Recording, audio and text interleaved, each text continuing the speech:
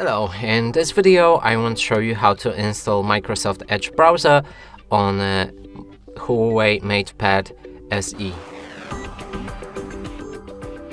To do this, you'll need to open App Gallery. Right here in the search, find the Microsoft Edge.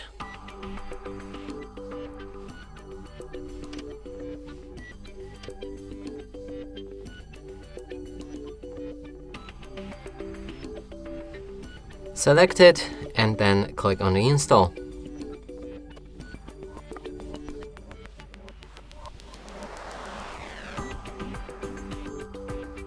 When it's ready, you should be able to open it, and here we can start the setup.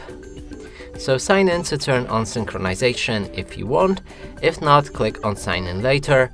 Set up for a data sharing preference, accept or disagree, and proceed. Lastly, set Microsoft Edge as a default browser, and from here you can start browsing. And that's it for this video. Hope you like it. Please consider subscribing to our channel, leave a like and a comment below.